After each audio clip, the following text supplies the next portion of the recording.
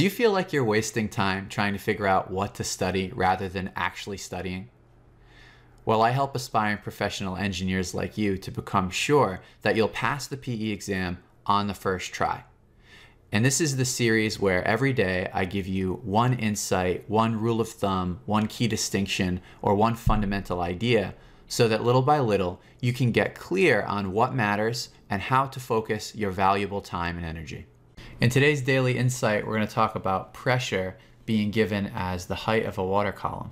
So what do we mean by that? Well, imagine you have a situation where you're trying to pump water up a building and there's a certain amount of water pressure required on the top floor. Let's say you need a minimum of 10 psi to be present right here on the top floor. And then the building is like 100 feet high. And this is going all the way out to the street to some water main in the street. It may not be easy to think about this problem in terms of PSI, right? It's like, well, there's some water pressure in the street, some amount of PSI. How much is required to get that all the way up? But it's very easy to think about the height of the building. We already know the building's 100 feet high.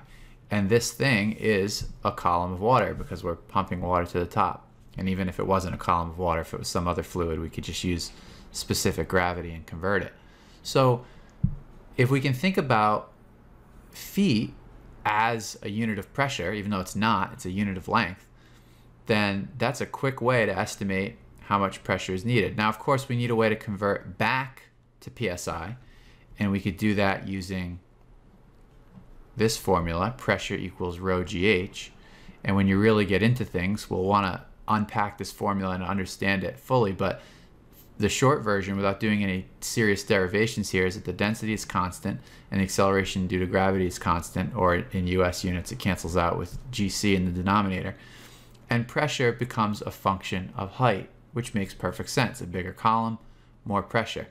And for liquid water, the conversion factor, the rule of thumb that we always come back to, is 2.31 feet of water per PSI.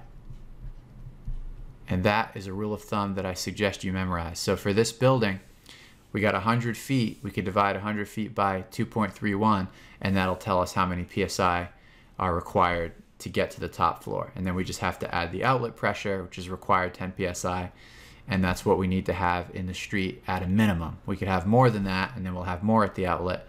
And if that's excessive, then we can have some pressure reduction along the way. And one other way to think about this that I find useful is we know that atmospheric pressure is 14.7 psi. That's something that most people memorize early in the process. And you can imagine having a very tall column of water which is being exposed to atmospheric pressure at the bottom, right? The atmosphere is pushing down everywhere. And if it's open at the bottom, or maybe we can draw it like this and say, it's like a manometer. This is an open tube with the atmosphere pushing down here. Now, if this was open at the top and the atmosphere were pushing down on both sides, then the water level will just equal out right and left. But if we were to vacuum out, if we were to evacuate by running a vacuum pump and pulling all the air out of this space such that the absolute pressure was 0, then theoretically that 14 psi of atmospheric pressure that's pushing down over here is pushing up on the column of water. Now imagine we made this column very high. Would it go up infinitely high? No, because the atmosphere doesn't have an infinite amount of pressure. It would only go up so high. And we can calculate how high by multiplying the atmospheric pressure by 2.31. And if you do that, 2.31 feet per psi times 14.7 psi, that equals approximately 34 feet.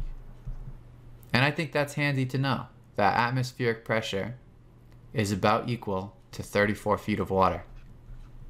Those are roughly equivalent amounts of pressure. And it's not that that number is particularly important, it's that I want you to start to develop some intuition, right? Maybe you have a building with floors that are 17 feet. If you have a column of water that's 2 stories high, that's about the same amount of pressure at the bottom of that column as the atmosphere exerts at sea level on the Earth. And that's today's daily insight on pressure as the height of a water column. All right, guys, I hope this video was useful. When you're ready to start putting these ideas into practice, head over to mechanicalpeexamprep.com. There are tons of original practice problems with detailed video solutions that are easy to watch. And the course previews are free, so go check it out. And until next time, happy studying.